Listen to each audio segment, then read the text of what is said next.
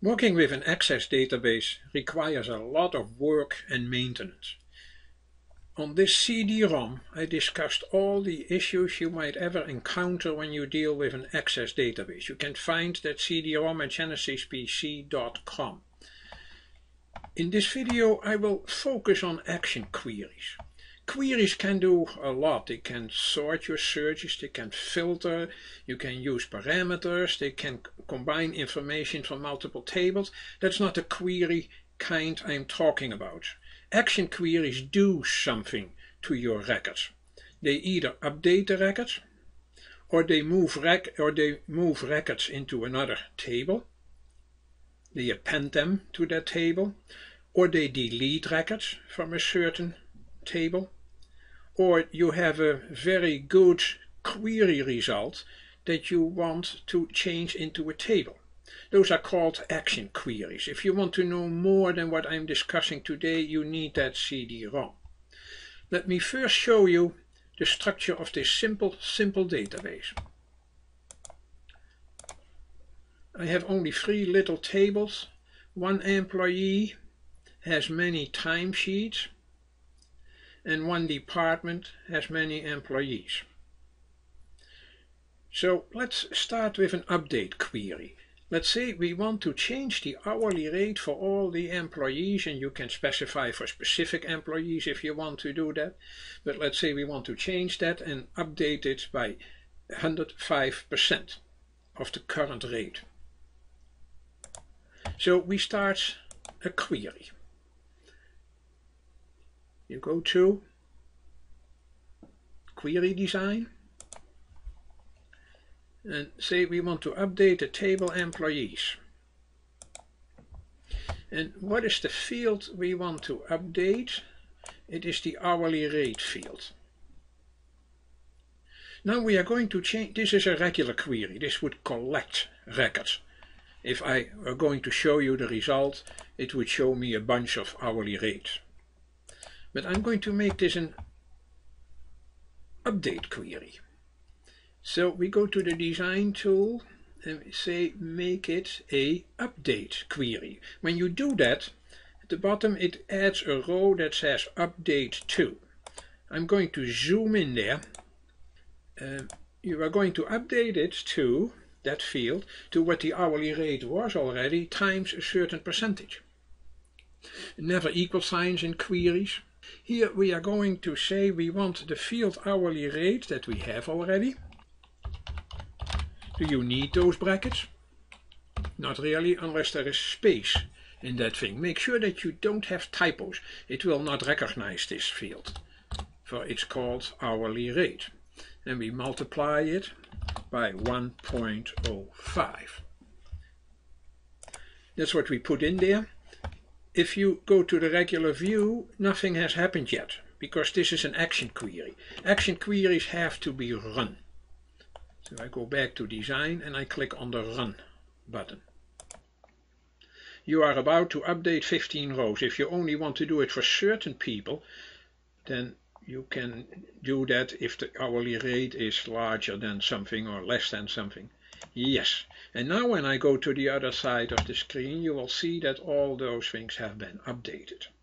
This is what they call an update query. I'm closing the query. I'm not saving it, unless you want to use it for another occasion. I'm going to say no. Now we are going to work on the table employees. We are going to make an archive table for the table employees. Let me show you what I mean by that. Here is my table employees, and I have a field there that says former. I'm going to say Betty Ford is a former employee. She retired or she went to another company, so we would like to put her in an archive table. How do I create an archive table? I just select the table I want, Control C for copy, Control V for paste. And let's call this TBL former employees.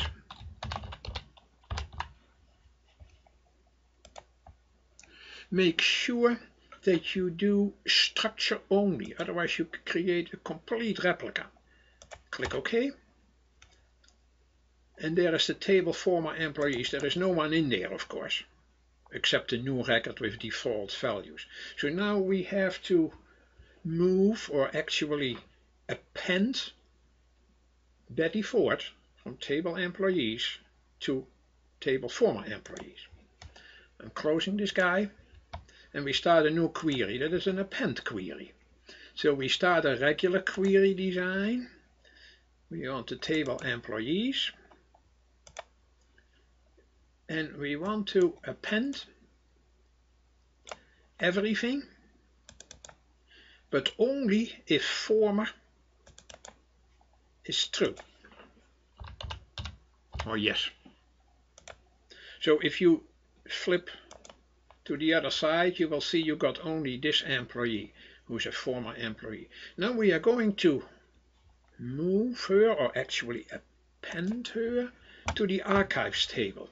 So we have to create an action query, append, and it says append to which table? Former employees. It could be something in another database if you have an archive database. I'm just going to leave it this way. Did it happen already? No, because we have to run this one. By the way, I warn you that unfortunately it puts there again appended to former. So take that out, for it did that already in the first column with the asterisk. It took every field. So now we are going to run this guy. We are about to append one, and the query is done. If you want to, for some reason, query append former employees, okay it, and there is your query append former employees. Did Betty arrive? Yes, she is in former employees. Is she still in table employees? Yes, because an append query does not move you, but it only makes a copy in another table. So I'm going to delete her now. So we are going to delete her from the table employees. We need a new query from table employees, the entire record, but only if former happens to be true. Otherwise you would delete everyone from that database. I really warn you.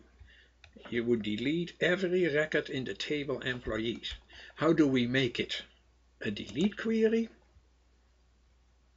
So now we get a delete from under condition that former is true. I always check it first before I run it. Yeah, that is the correct one. So I'm going back to the design view, and all we have to do now is run it. Run the whole thing. It is one row, yes. Okay. I'm going to close the query. I'm going to save it. Query delete former employees. Okay. Did she disappear from table employees? Yes, there is a Gerald Ford, but no more a Betty Ford. I warn you for one thing. Let's say we had done the following. I had made George Bush a former employee. So now when I run query append former, it warns you, you will modify data. I say, yes, I realize that. You are about to append one row. Yes. And did George Bush arrive? Yes, he did. Now we are going to delete him. Yes, we know all of this. There is one row that's going to be deleted. And now it's going to tell you I can't delete that record. Why? Let me explain that. If I would delete George Bush from here, he leaves behind a bunch of timesheets. Betty Ford didn't have timesheets, that's why we didn't have any problem there. So we have a problem here. I cannot do that. So what you have to do is you either have to first delete all the timesheets from George Bush or put them in an archive of timesheets. That is probably much better policy. And then you can delete George Bush. If you find that a lot of work, I'm going to tell you how you can do that much faster, but it's not a good solution. You double click on that link and you say cascade delete related records. Why is that not a good step to do? First of all, you can't see here that you did that. But secondly, if you would delete an employee here, you would automatically delete the timesheets. And if you ever need those timesheets for the IRS or whatever, the purpose is you cannot get them back anymore. You should have really worked backwards. Put this in an archive for all the employees who are former. Then delete them. And then finally delete George Bush. Let me show you in this case that now I can delete him. There is no problem. So now he is gone from the table employees. Okay. Finally, make table query. When would you do that? Sometimes you have a bunch of information that you have created from multiple tables. Let's say you have employees and you have departments, and all you want to know from all the departments, who are the people in there. I'm just making it very simple, so you would get something like this. So I'm going to save that query. Query employees per department. That comes from different tables. Click OK. And now I would like to change that into a table. So what do? We create a query based on the query report. We want everything in there. But now we are going to create a table from that thing. So make a table. The table name is going to be TBL for table employees per department in the current database. Okay it. Is it done already? No, of course not, because we have to run that kind of queries. So we are going to run it. It's going to pass 13 rows into a new table, and there issue a new table employees per department. Sometimes you need this step if you really want that table for someone to work with, but I warn you, it's a very dangerous one in this case, for you could change information in this table without changing information in the main tables. Anyway, if you go for it, go for it. If you find this a little too fast, I tell you one more time, here is the CD-ROM that will solve all your questions. genesispc.com